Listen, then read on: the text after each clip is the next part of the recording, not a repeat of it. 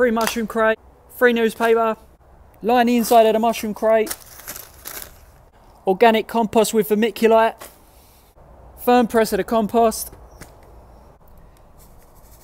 decent sprinkle of seeds, sprinkle some compost on top,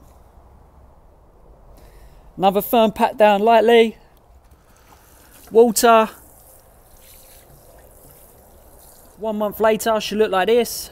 Make some holes in another box with your finger, prick out the seeds like so, plant like so. If you got too many, just eat those as a microgreen. Water and put somewhere sunny.